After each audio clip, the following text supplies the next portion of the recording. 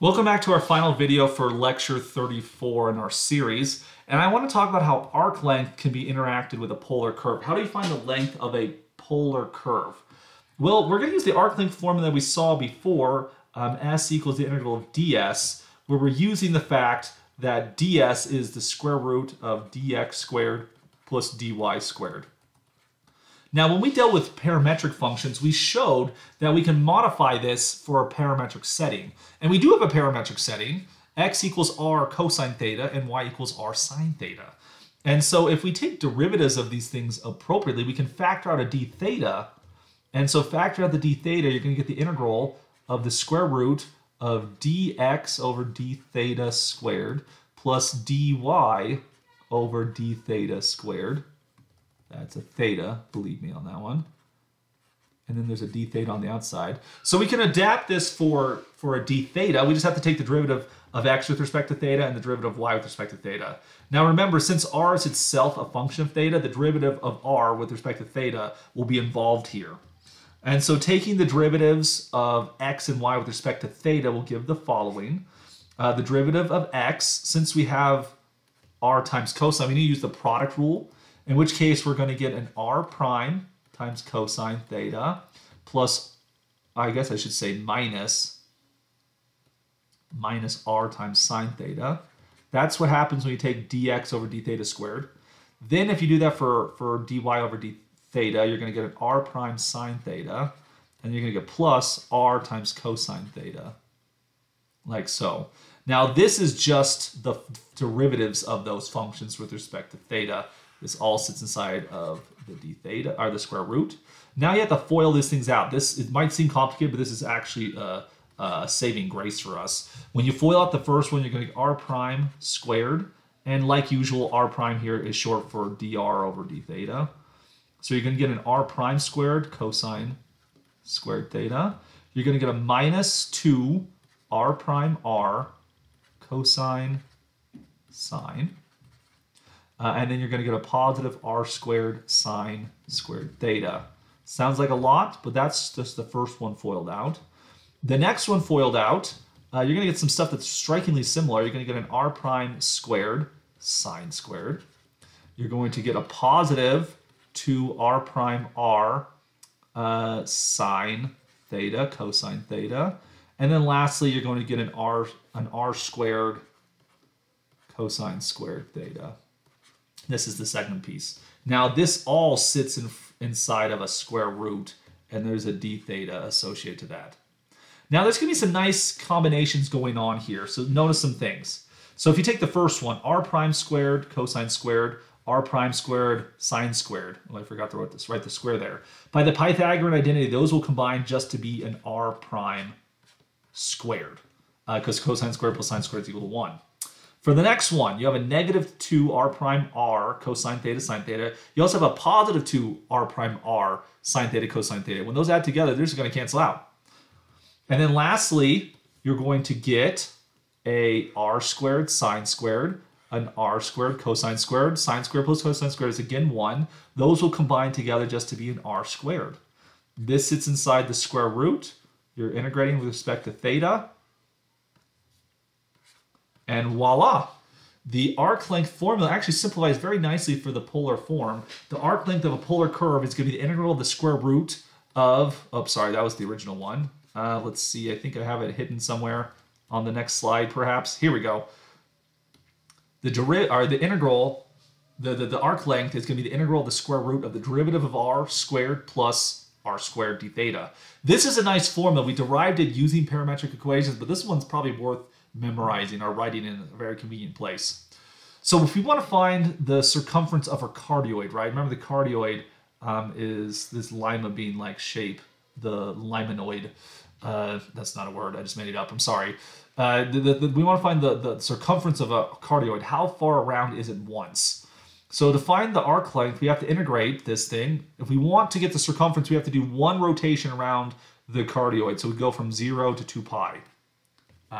Which is what we could do right there. Now, for reasons that will be a little bit clearer later, I actually don't want to do 0 to 2 pi, because 0 to 2 pi would be going from this point all the way around once, which is fine, 0 and 2 pi. What I actually instead want to do is I want to go from this point right here. So this would be negative pi halves to 3 pi halves. So that's actually the direction we're going to go. It doesn't make much of a difference, but it's going to lead to a slightly easier integral. So a little bit of foresight can be helpful in that regard.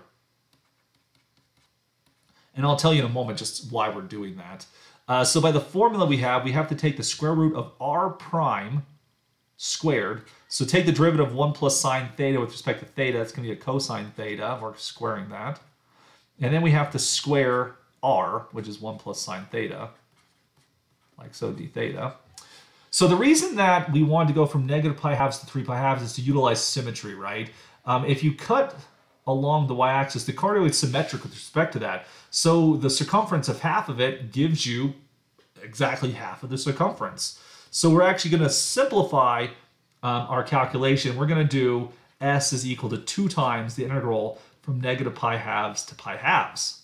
So that's sort of a simplification we got. We don't have a line of symmetry that goes through 0, which is why we stepped away from it. Symmetry is a great thing when you can find it, and you should use it. Now looking inside of the radical here, we have a cosine squared. FOIL out the 1 plus sine squared. You're going to get 1 plus 2 sine theta plus sine squared theta. And this is all d theta. The cosine squared combines with the sine squared to give us a 1. So that's equal to a 1, for which we can then add that 1 with the 1 that's already there. So we get 1 plus 1, which is 2. So what we're looking at now, we have 2 times the integral from negative pi halves to pi halves. We have the square root of 2 plus 2 sine theta, d theta. And so now we have to make a judgment on how are we going to proceed from here. Well, you could factor out the 2 that's inside of the radical. You get 2 times the square root of 2 as you integrate from negative pi halves to pi halves. Take the square root of 1 plus sine theta here, d theta. Now this kind of just kicks the can down the road a little bit. We still have to deal with this square root of 1 plus sine theta. And there are some options. We could try some type of trigonometric substitution, but it's already a trig function. That seems like it'd have limited benefit. We could try some type of rationalizing substitution. That would also work, but it turns out that really the best technique for us is just to use the right trig identity. That's always the thing for us. If we were to take the square root of 1 minus sine theta, that's actually something we really want on the top. You have to divide by it to compensate for it. And so notice what happens here if we do this. If you times by the square root of 1 minus sine theta on the top,